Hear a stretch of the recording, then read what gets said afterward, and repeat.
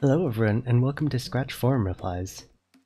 Today, we have Dark Cyclone, who writes, I have this clicker game that involves the sprite you click having multiple upgrades. Unlike the rest of them, however, if you have more than enough money to buy multiple upgrades at once, the game will do that and skip previous upgrades. Does anyone know the answer to this problem? Game link. This actually took me a little while to understand what the question was asking as I was playing the game. It took me a while to figure out what the question was trying to say. So this is a normal clicker game where you can click on this slime here and you can see your money here goes up as you click it. And in the instructions it says that you can say space for automatic, so I can hold space down and that clicks it automatically, which is much easier than clicking on the mouse. And these other gray boxes here are upgrades that you can do. So this one here costs 50 money, and it makes 1 money per half second. So click it, it turns on. You can see money going up. What I didn't understand at first about the question was that this slime here does not seem to have any upgrades. The next upgrades are this one, and didn't look like there was any more upgrades. It turns out that there are upgrades, you just can't see them yet. So the fastest way to debug this that I found was to convert this money display, variable display, into a called slider, and actually change the slider range to allow a huge amount of money all at once. And we can issue ourselves a really large amount of money, and from there you can see that as you click these, they actually still, some of them actually still do have upgrades. Some of them do, and some of them don't.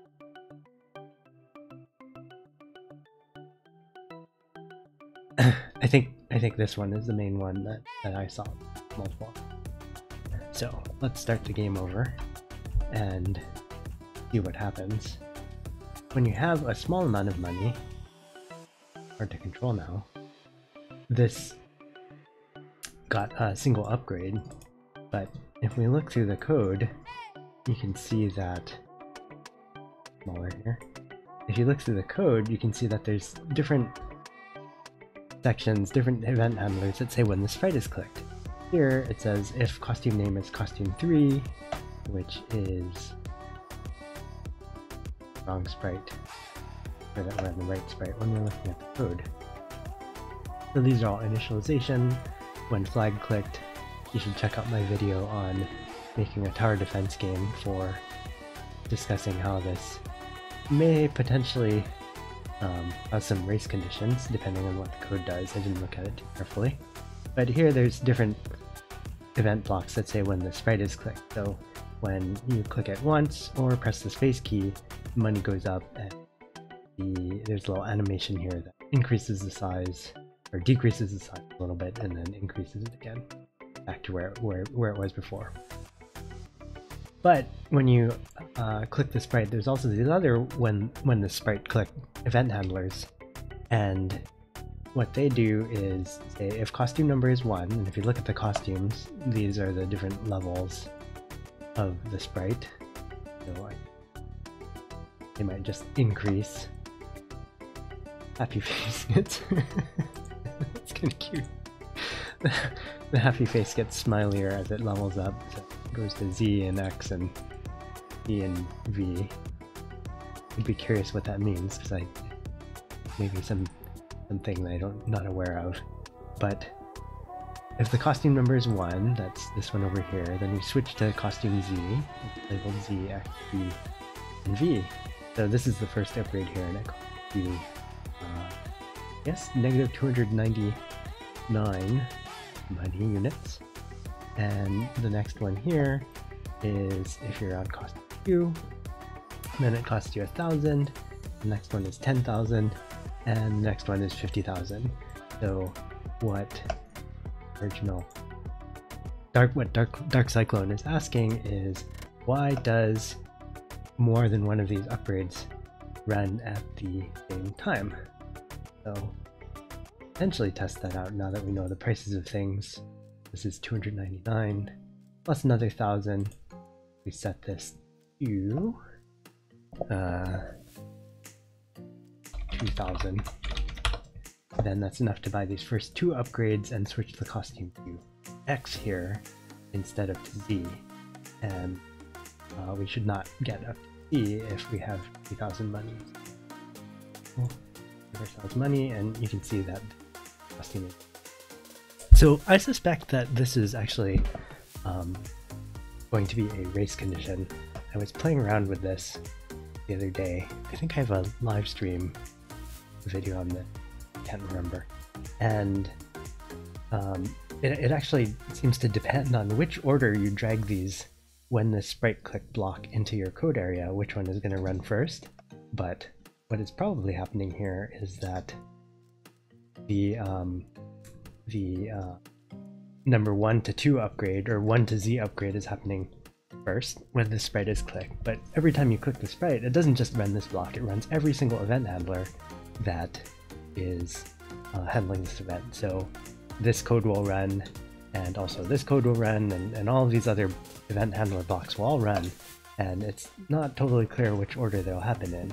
So I'm actually curious if we detach this, and if we detach this, if my other experiments were correct and I understood them correctly and I swap these. I take this sprite click block and drag it up here, and take this one and drag it down here. What I found the previous time would say that actually this behavior will no longer exist, that this one will run first, and it will actually then not currently be costume number 2, because it starts out the game as costume number 1. So this will be false, none of this will run, you won't lose $1,000. And then this one will run, and costume number is 1, and it'll switch to costume Z. So if my hypothesis here is right, then we'll give ourselves $2,000 like before, and we'll click, and we should get costume Z, and we'll see if I'm right. Indeed, that's what happened. So what's happening here is that this, when the sprite clicked block handler, is actually getting run first before this one, and there's not really any way that I can tell them apart. It just happens to be how this is stored internally, and I don't know for sure if it's guaranteed that this one's always going to run first. But from the experiments, the limited experiments I've done so far, that seems to be the case. And obviously there's no way that you could possibly tell which of these handler blocks is going to run first just looking at them. They look exactly the same. You could run a shell game and swap them around, and you'd have no idea. But if we swap them back, then presumably we'll have the same issue again where it switches all the way down. So the way to handle this, and I would recommend my Tower Defense game series playlist if you're interested more in this topic, because I go into much more detail about it, would be, rather than having all these different when these sprite click blocks, I would actually get rid of them. Get rid of them. Die. Get rid of all these blocks. Different one. These are different. So I think all of the upgrades are here. And what you would do now is you'd want to make sure that you didn't run all of these in order, because you'd have the same problem. So let's say we checked for costume 1 first, and then did the upgrade, and then we checked for costume 2. Well, we just ran the upgrade, so the costume is now 2. Start with costume 1, and we can walk through this. Start with costume 1 here, do the upgrade to costume Z, which one thing you might do actually that may make the code a little bit more consistent is to pick either the costume number 1, 2, 3, 4, 5, or the letter, and stick with that. Right now you're using the number here and the letter here, so you switch this to name and use the letter here, or you can actually drag kind of expression in here. Actually, I did with this that much. Change which costume. I do think you can drag a number into this block. And in any case, if you put the blocks in this order, then it will have the same problem. So we can actually test that out. Give ourselves 2,000 money. Click it, and indeed it switches. Oh, that was interesting. It switches to Z. Oh, and then it says stop the script. So actually this would work because you have this stop the script block. However, you don't actually need this. It's always good to get rid of code. Makes your code easier to read. And what you would do instead is you'd say if the costume number is currently 1, then you check if you have enough money to get it. And this else block isn't even doing anything. You could even simplify this if money thing is this. This is where block programming is a little bit hard. You have to dragging things around to be able to grab them. So if this is true, then change the money by -299 and broadcast them. I don't know what that does. And then else, meaning that it was not the case that the costume number was 1. It was not the case that it was on the first level here, meaning that's on a higher level. Then we want to check to see what level it is. Now let's check the costume number 2, and you can do a similar thing here where you change this else block's not used down here. Maybe do that. This to that in here just to get rid of this else. So if costume number is equal to 2, it's already at the second level. Then check to see if you have enough money and switch to level 3. So let's test it out. It's always good to keep testing your code as you're making changes, or else you're not sure which change was the one that was broken. Start again and issue ourselves some 3,000 money, and we'll click, and hopefully if this is working, then we expect that the costume number will be, the costume name will be Z instead of X like it was before. And indeed that is the case, and if we click again, then it upgrades to X. Now that we click again, there are no more upgrades in here because we detached this code, and we could quickly actually just say, look it all up.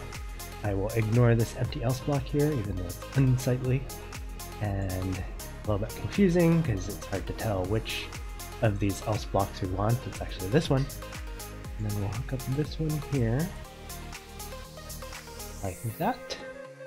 And so now we would need, what is this, 50,000 plus 10,000 is 60,000, 61,000. Let's call that 62,000 money. 62,000 money in order to buy all of the upgrades. So let's give ourselves all of that money. We'll click once and it switches to Z, and we'll click it again and it switches to X, and we'll click it again and it switches to C, and we'll click it again and it switches to the V with the cool shades. And so Dark Cyclone, hopefully that is what you were asking, because I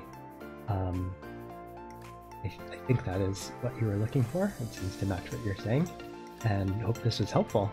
And if you found this interesting or helpful, or even just want to help out, please click the like button on this video and subscribe to the channel. Really appreciate it. And thank you for watching, and see you next time.